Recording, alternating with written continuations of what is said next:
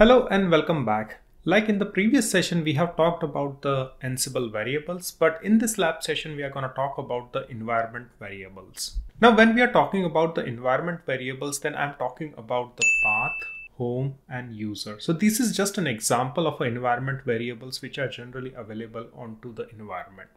So Ansible Playbook allows you to update and use those environment variables when you are writing your own playbook. So with the help of Ansible, you can set the custom environment variable which is needed for your Ansible playbook.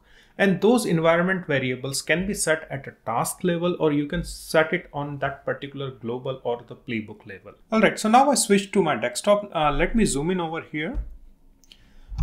And here, this is the playbook which I have created to explain the environment variable. So first of all, what we are going to do, first of all, we are just going to create this environment variable at a very top level or Ansible playbook level, so that this environment variable which I have declared over here will be accessible for all the tasks which is mentioned inside my playbook. Second, we are just going to create one more environment variable which is present inside the task, and the visibility and the scope of that environment variable is only within this particular task, and this cannot be accessed outside of that particular task. So these are the two use cases which we are going to see in this demo. Okay, let me break this Ansible playbook, and first of all we'll start with like how to create an environment variable. So at line number 9 you will see a keyword or attribute that is named environment, and below that you will find the line where I have written a variable name that is example, and the value I have assigned over here is foo bar. So this example name is user defined name. You can keep environment variable name of your choice. So here you can keep one more variable name like my var1, and you can assign the value to it also. So that will also work. So I can put variable value 1. So that also works. So here you can create a multiple number of an environment variable.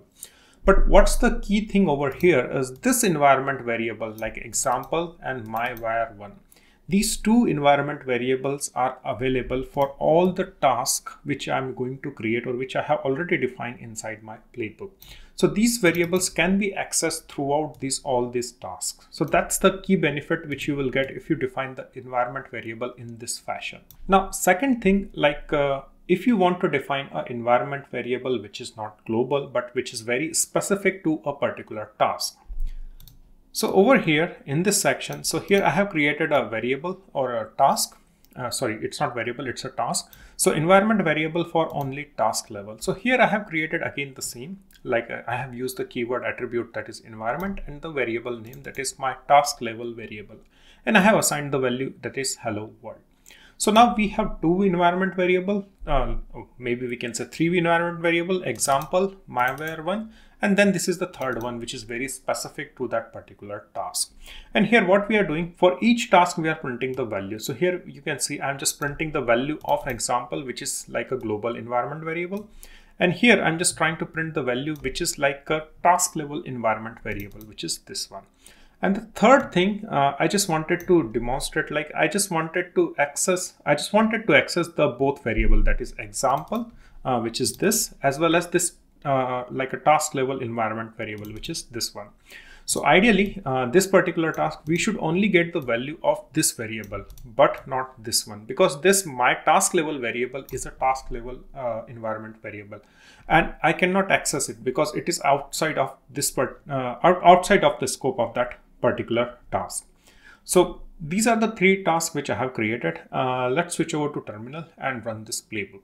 All right, so this is my terminal and this is the command which I'm just gonna run. But in case if you are wondering like where to find this command, then I have created this readme file over here inside this particular project. So from here you can just copy this particular command, and this whole repository I'll post it onto my description section so you can clone this particular repository.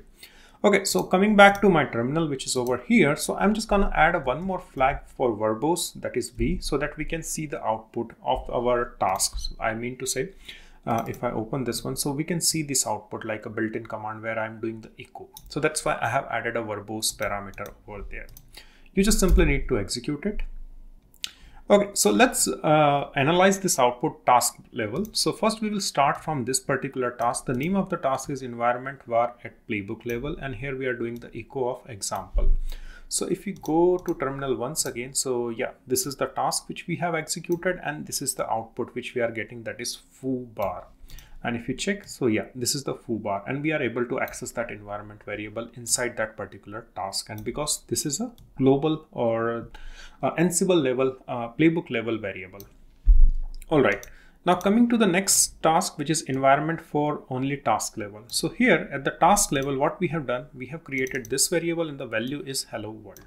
And if you go back to terminal, then you will see the output that is hello world. So that's also correct. That's also valid. But this third task is a bit interesting because here we are accessing the example as well as the previous this attribute or this environment variable. So ideally we should only get the value of example, but not this one. So let's open the terminal once again, and here you can see the output. So here you can see the output foo bar, and that is this one. This is the foo bar, and which is right actually. But on the other hand, if you take a look, then the value of this variable is not getting printed because that particular environment variable is outside the scope of that particular task.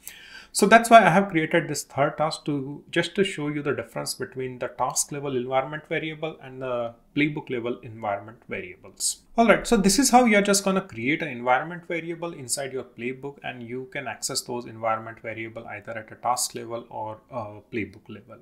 Well, this was a very small demo, but this concept was really important because when you are going to write your Ansible playbook for your production application, then you will need to use this environment variables quite a lot, and you should be really careful like where you are defining your environment variable, whether it's a task level or whether it's like a playbook level. So keep in mind those concepts and try to use this environment variable in those fashion. All right, so that was all about the environment variable, but in the next session of our Ansible series, we are going to talk about the if, then, and else statement. So stay tuned for the next episode, and in the upcoming weeks, I'm going to upload more similar session onto the Ansible playbook and Ansible series. So stay tuned for that. And if you are new to this channel, then you can just subscribe to this channel where you will find the content on Terraform, Docker, Kubernetes, Ansible, and there are many sessions which I have uploaded for a Helm chart also. So just go and check those lab session if you are new to the DevOps. So stay tuned for that, and see you into the next session. Till then, take care and bye bye.